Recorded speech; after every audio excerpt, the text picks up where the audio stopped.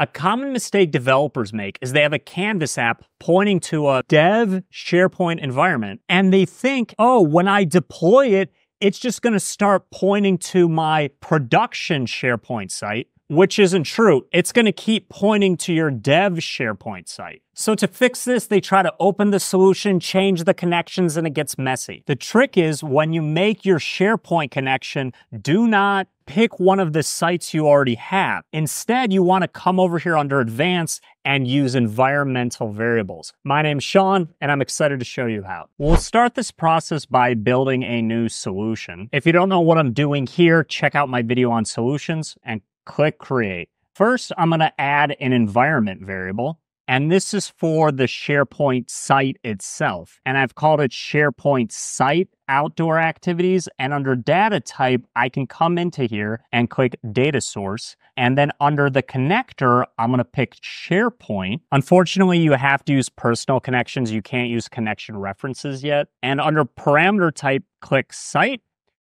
It'll show you all the sites you have access to. Quick warning, once you make a SharePoint site variable, you can't make another one. You can only have one per site in your environment. This one is my dev SharePoint site, so I'm going to click here on Save. A site is variable 1, but we also want the list inside of the SharePoint site. In this case, we want to press back into New, come down to More, and then select Environment Variable again. I've called this one SharePoint List Activities Form, and under Data Type, I'm going to come down to Data Source again, and this time, I'm going to choose SharePoint. However, under Parameter Type, I'm going to choose List. And if we scroll down, I'm going to be able to choose all of the lists that are available, which are the same lists that I see in this SharePoint site here. In my case, I want Outdoor Activities Form Dev, and then click Save. Let's make a Canvas app to use this SharePoint list. I'm clicking Canvas Apps, give it a name, click Create. Let's go over here and click on Data, and then add data, and I'm going to type in SharePoint. And here you got to be careful that you don't accidentally create more connections than you need. So I'm going to click on a connection I made earlier, and this is key. You want to click on Advanced over here, and then right there is my SharePoint site that I just made. And then don't click one of these because we already made it. Come over here to Advanced, and then pick the one we already made. Because if you click one of these, it's going to make your variable again, and then click Connect. So now I'm just going to come down here and pick a vertical gallery using this connection we just made. And as you can tell by these records, it's pulling from this SharePoint list. And let's save it, and then let's publish. And now the fun part, let's deploy this thing. So I'm going to go ahead and click back. I'm going to select my solution, and you can export the solution as a zip. If you have deployment pipelines like I do, which are super easy to set up, I'm going to use this. I already made a pipeline for it. Now I'm going to come here and press deploy. And I love these AI description notes it generates. You'll see. Click next. I'm going to use the same connection. A service account is better here instead of these personal accounts. Let's change this SharePoint site we're going to. Instead of dev, we're going to go to the prod one. And look at these convenient notes that a developer would rarely write. This variable defines information about outdoor activities and instructors. That's a pretty good job based on this context. And let's deploy.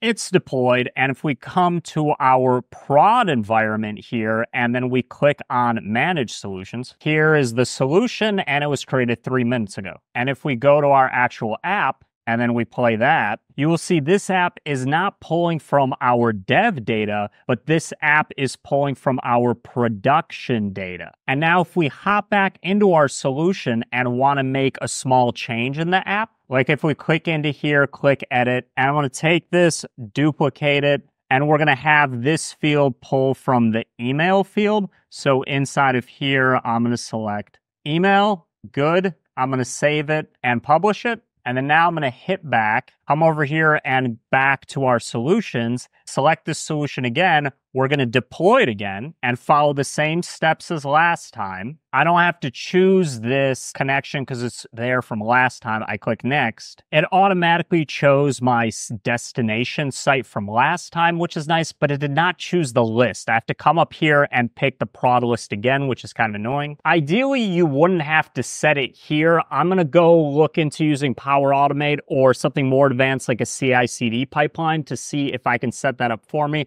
I'm going to talk to my friend Parvez Gumra, who's a deployment expert. If I find the answer to that, it'll be in the description. Click next, and I'm going to deploy it like usual. In production, I refresh the app, and as you can tell here, now it's pointing to using the email as well from here, which was the latest code change. Also, these are supposed to be fake emails, but I realized that might be an actual real email, so don't email that person. Thanks for watching. If you like to play with these kinds of architectural problems, definitely stay on my channel. If you're super interested in more Canvas apps, SharePoint stuff, you should probably check out my friend Andrew Hess, where that's his bread and butter.